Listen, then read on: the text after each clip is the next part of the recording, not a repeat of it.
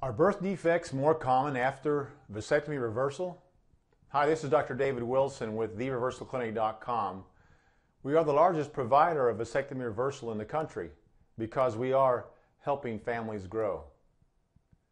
This question of birth defects after reversal comes up every now and then. Couples or patients are questioning whether there's increased risk to the baby because, in fact, it would be born after reversal. You may have heard some general statements regarding this or read on websites or forums, but what is the scientific evidence? What are the statistics?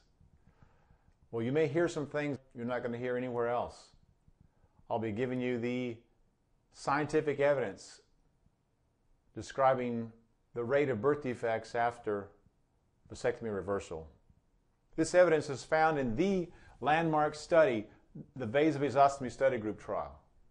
Just a couple of years ago, in 2015, a worldwide review of the surgical literature once again started its introduction to the article with a statement that this is the landmark study.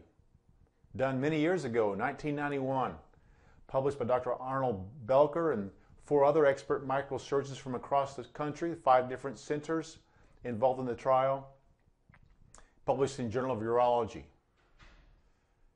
And this excellent study looked at all different facets of vasectomy reversal, looked at many issues surrounding microsurgical vasectomy reversal, including the question of birth defects. So this is the science. It's a very, very reliable study, but just one study. How much weight should we put on just one study? Well, I can see how huge this trial is yourself. You can do a quick search on Google Scholar. Put in scholar.google.com and get to the Google Scholar search bar and put in vasectomy reversals. This will bring up the world literature regarding vasectomy reversals. And at the top of the page on this Google search Scholar site will be this Vasectomy Study Group trial. The total title is described or written as the results of 1,469 microsurgical vasectomy reversals reported by the Vasectomy Study Group. This is a wonderful trial. Is described there in a paragraph or two, and on the top of the Google search page on Scholar, you'll find description of the article, and then on the left lower portion of that description, you'll find some blue letters, and it'll say 525 citations. Over 500 times, this article has been mentioned or described or cited by other scientific journals and articles. Over 500 times. This is a huge, huge study. Very, very respected study. Very well done study by expert microsurgeon group in a multi-center trial in the United States. There, I don't believe, is another study with over 200 citations in the vasectomy reversal literature. There are a handful, I believe, over 120 citations, but this is a very reliable study.